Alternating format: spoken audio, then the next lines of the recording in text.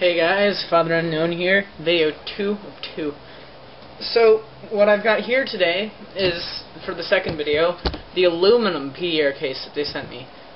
This case, I'm going to tell you right now, I don't like it. At all. And I'll tell you why. Ready? Let me just take my iPod out of this other case. So first off, there are no volume rocker slots, because it's, again, first generation, you can tell by this, which is a total downfall. But that's my fault, so I can't really get mad about that. But here's what does suck. Okay, so there's a nice easy access home button, so it's easy to, get to. So I can just shut it off. The whole button's open easy. There's a really nice vent for like the Wi-Fi, which is right here on mine. And it is, since it's second generation curved, so it doesn't lay against the back flat, but that's okay. I'm fine with that. So let me just show you how nice this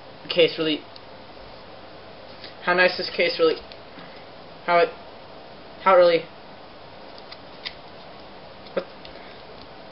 what is this? Why, I'm like pushing. Why won't it work? I don't get this. Look. Oh yeah, there's a screen film. See that? They don't leave you room for your, invisible shield, but they also leave you too much room. You can't use this. This is basically to protect the screen. I mean, if this home button wasn't exposed, then sure, I can understand that. But why would they let the home button be out? See, I can push it, turn it on, turn it off. Why would they let me do that? Because what they want you to do, they want you to open it up, this little hook right here, and this little gripper. Hold that, you open it up, and then you can use your iPod. Oh, so I have to open it up in order to use it? So I can just have it like this? Nothing. I can't even access it, no matter how hard I push. I don't want to break the screen by pushing too hard. I can't even access the screen. But, okay, so let's get past that bad part. That's the only thing that I hate about it. I did use it last night, because I sleep with my iPod listening to it, and it sends me to sleep. I know I'm a nerd. But this is cool, I think. Yeah, I can stand it up, like a little stand. So that's nice, I guess. Can have it open.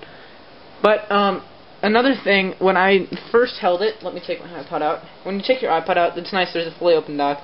When you take my iPod out, you just push it up, and it's nice and lined to keep the back from scratching up to the sides. But what sucks is that it's also lined on this side. See, why would they line this if it doesn't touch your screen? I don't get that. So yesterday I was kind of curious because it feels like plastic to me, but I guess it's not. Here, I'll put this by the mic of the camera.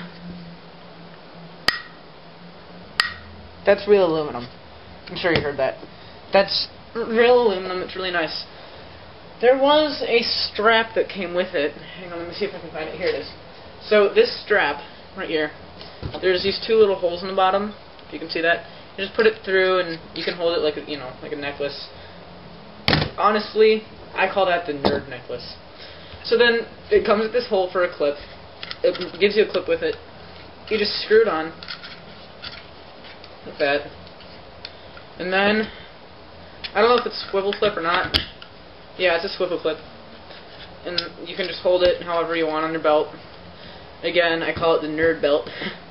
But I guess it's a nice case if you don't mind the whole non-screen thing. It's basically to protect it, but I don't get why they would show the home button then. I guess maybe to check the time or see what song you're on, maybe. I don't know. But that's the major downfall to me. But I did sleep with it last night. It protected my iPod from getting any damage, and it was nice because I didn't end up getting the volume turned way up on me, because the volume rockers were actually hidden, which was a good thing in this case. Now, what I don't know is why there's this little hole in the side right here.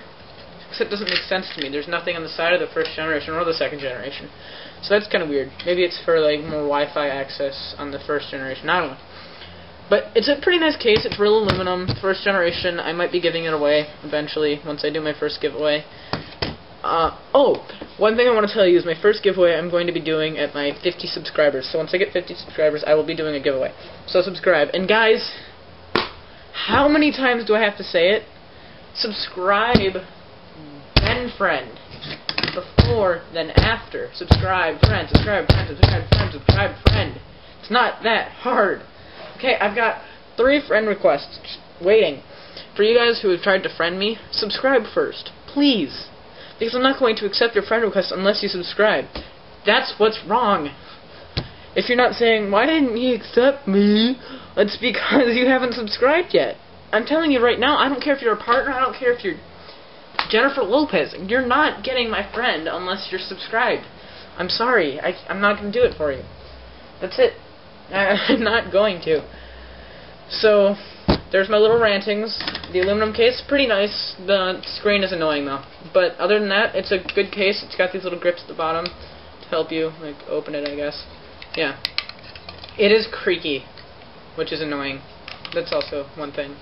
But it was nice for me because last night, like, I was watching videos and I would just like hit play and close it and watch it that way, so I wouldn't like accidentally tap it.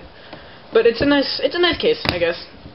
The case might bother you guys, but other than that, I find it nice. So, yeah, that's video 2 of the day, and I look forward to seeing you tomorrow in 2009.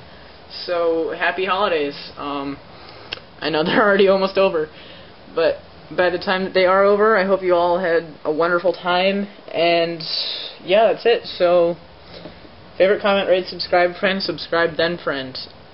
Seriously, listen to that. I'm serious. I'm not going to accept your friend request unless you subscribe first. So yeah, that's it. Peace.